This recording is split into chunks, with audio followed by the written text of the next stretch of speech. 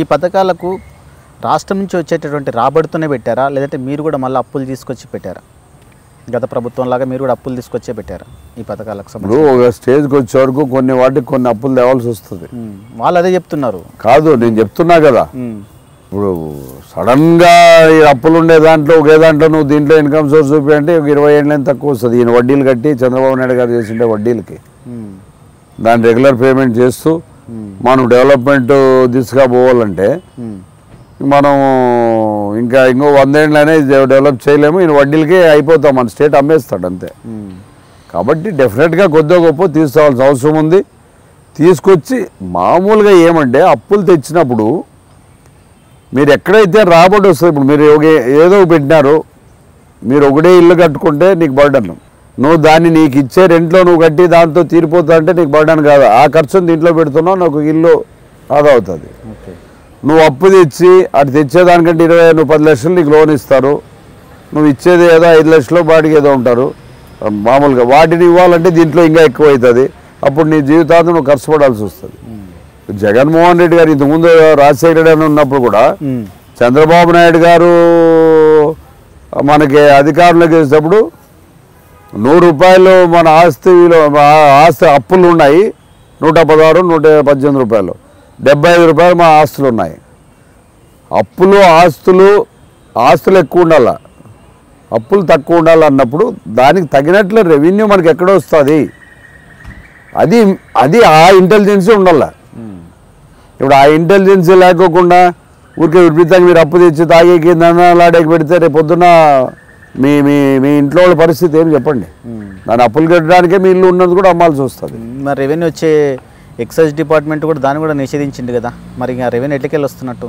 ఇప్పుడు ఆటోమేటిక్గా వాళ్ళ ఆరోగ్యాలు చెడిపోతే వాళ్ళు మళ్ళా దాని మీద దేని మీద పెట్టాలా, ఆ మందులకో ఇంకోటో ఖర్చు పెట్టాలా. పేదోడు మిడిల్ క్లాస్ పీపుల్, వాళ్ళ పిల్లల భవిష్యత్తు బాగుండదు, వాళ్ళ కుటుంబము రోడ్డును పడే పరిస్థితి. ఎప్పుడు మద్యమే మన ఇన్కమ్ సోర్స్ అనుకుంటే ఒక పక్క మద్యపాన నిషేధం, మనం మద్యం తాగద్దని అడ్వర్టైజ్మెంట్ ఇస్తాం, సిగరెట్ తాగితే హానికరం హెల్త్ కానీ ఇస్తాం, అగైన్ మళ్ళీ మనం దాన్ని ఎంటర్టైన్ చేస్తున్నాం. ఇదాగి ఎన్ని సంవత్సరాలు యుగాలు మనం మారాలి చెప్పండి, తాగుడే అనేవాళ్ళు చేసుకుంటూ పోతే. ఇప్పుడు చాలామంది కుటుంబాలు బాగున్నాయంటే వాడు పని చేస్తాడు, ప్రొడక్టివిటీ పెరుగుతుంది. ఇప్పుడు వాళ్ళు ఫ్రీగా ఉన్నారంటే ప్రొడక్టివిటీ ఆటోమేటిక్గా పల్లెటూరులో వాడు లేబర్ మనీకి పోతాడు, లేబర్ మనీకి అంటే ఇన్కమ్ ఇంటికి పెరుగుతుంది సోర్సు, ప్లస్ ఇక్కడ రైతుకు ఇంకోరికి కూడా ఇమ్మీడియట్గా పని అవుతుంది. ఇవన్నీ వాళ్ళతో డబ్బులు వచ్చాయంటే ఆటోమేటిక్గా మార్కెటింగ్ పెరుగుతుంది. అంటే వాడు కొనగల శక్తి పెరిగింది అన్నప్పుడు వాళ్ళు మార్కెటింగ్, నీతో డబ్బులు 1000 రూపాయలు ఉన్నాయంటే నేను సంపాదించుకోగలంటే 1000 ఖర్చు పెట్టగలరు. మీకు ఆ 1000 ఇంక ఇంతకంటే నాకు సోర్స్ లేదన్నప్పుడు దాంట్లోనే మీరు చూసుకొని పోవాలా. తాగే ఇంత పోతే ఇంకా ఉపాసాలు ఉండాలా. బిజినెస్ టర్న్ ఓవర్ పెరిగితే ఇంకా ట్యాక్స్ పెరుగుతాయి కదా, మనకి ఇండైరెక్ట్ ట్యాక్స్ గవర్నమెంట్కి వస్తుంది. ఇప్పుడు ఇసుక లాస్ట్ టైం ఉన్నప్పుడు ఊరికే ఉచిత విద్య అన్నారు తెలుగుదేశం, ఉచిత ఇసుక ఏదో చెప్పినారు. మన ప్రాజెక్టుల్లో ఇరిగేషన్ ప్రాజెక్ట్స్ కావచ్చు, మిగిలిన రోడ్స్ కానీ డెవలప్మెంట్స్లో ఆ ఇసుక వాల్యూ వర్త్ ఎంత అవుతుందో కూడా దాంట్లో క్యాలిక్యులేట్ చేసి ఎస్టిమేషన్ చేశారు. కానీ వాటికి మనం డబ్బులు వేయాల్సిన అవసరం లేదు కదా, నువ్వు ఇసుక ఫ్రీ అన్నప్పుడు ఎందుకు వేయాలి దాంట్లో? ఆ ఇసుకకు కూడా ఇంక్లూడ్ చేసి ప్రాజెక్ట్స్లో నువ్వు ఫ్రీ అన్నప్పుడు అది తీసేయాలి కదా, తీసేసి లేకోకుండా నువ్వు ప్రాజెక్ట్ ఎంత అవుతుందో రిపోర్ట్ పెట్టాలా. అట్లా నువ్వు ఇన్కమ్ సోర్స్, నువ్వు ఆ ఇసుక పేరుతో దానికి డబ్బులు బయట ప్రజలకి ఏం లేదని చెప్పినావు, నువ్వేమో ఆ డబ్బులు తీసుకున్నావు. ఈరోజు చాలా ప్రాంతాల్లో ఆయన ఎవరు చింతవలపూడి ప్రభాకర్, ఆయన ఎవరు ఎంఆర్ఓ గారిని కొట్టింది అదే కదా, తహసీల్దార్ గారిని.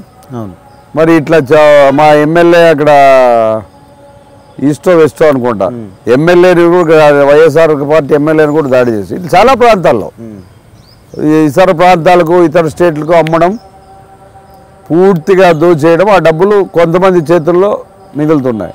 అది కాకుండా ఆదాయం కూడా కొద్ది గొప్ప. ఇప్పుడు ప్రజలకి ఇది చేస్తున్నప్పుడు ప్రజల్లో కూడా బాధ్యతగా ఉండాల్సిన అవసరం ఉంది. కాబట్టి ఇన్కమ్ సోర్స్ గవర్నమెంట్గా రావాలనే దాంతో ఈరోజు డైరెక్ట్గా చలానా కడితే ఇంకా కొంచెం అక్కడక్కడ ఒడిదొడుకులు ఉండొచ్చు, కానీ మీకు ఆ ఇన్కమ్ గవర్నమెంట్కి వస్తే ప్రజలకే కదా అది నువ్వు చలానా కడుతున్నావు, గవర్నమెంట్ అకౌంట్లో పడుతుంది, అట్లా కూడా కొంచెం కవర్ అయ్యే అవకాశాలు ఉన్నాయి. నాకు తెలిసి ఇప్పుడు కూడా ఇది మద్యంలో నాకు ఇన్కమ్ తగ్గినట్టు అనిపించదు. ఎందుకంటే రేట్లు విపరీతంగా పెంచుతాను ముందే చెప్పినాడు. నువ్వు 10 రూపాయలు ఉంటే తాగుతావు, 150 రూపాయలు ఉంటే తాగలేవు కదా. ఎవడో డబ్బు ఉన్నోడే లగ్జరీస్ ఉన్నోడే తాగుతాడు. అప్పుడు ఆ ఇన్కమ్ ఆడ కవర్ అయినట్లే కదా మీకు. ఇప్పుడు ఒకటి తాగేకి 10 మంది తాగితే 100 అవుతుంది. వీళ్ళు ఆ రేట్లు మొదటే చెప్పినాడు, మీరు ముట్టుకుంటే షాక్ కొట్టాలనే అట్లా రేట్లు పెంచుతానని. ఆయన చెప్పుకుంటూ లేడు కదా. పెంచారా ఇప్పుడు? పెంచారు. ఎంత కోటర్ ఎంత? అవి నేను నాకు అలవాటు లేదు కాబట్టి నాకు తెలియదు. అవి మీకు మీ లీడర్ కదా సార్, మీకు తెలిసి లీడర్ అయినా అలవాటు ఉంటే వండి ఉంటాయి. నాకు అవి లేవు కాబట్టి రేట్లు ఎంత ఉన్నాయో పెంచుతారని చెప్పారు. రేట్లు బాగా పెరిగినాయి సార్ అని చెప్పి. మీకోసం పవిత్ర మీడియా హౌస్ నుంచి సరికొత్త news website, political news, entertainment news, sports news, business news, ఇంకా ప్రపంచవ్యాప్తంగా జరుగుతున్న ఇంట్రెస్టింగ్ విషయాలు, విశ్లేషణలు, ఇవన్నీ కేవలం ఒకే ఒక క్లిక్ తో. Please visit spotnewschannel.com website. Hi yours, మన స్పాట్ న్యూస్ ఇప్పుడు షేర్ చాట్, డైరీ హండ్ యాప్స్లో కూడా ఉంది.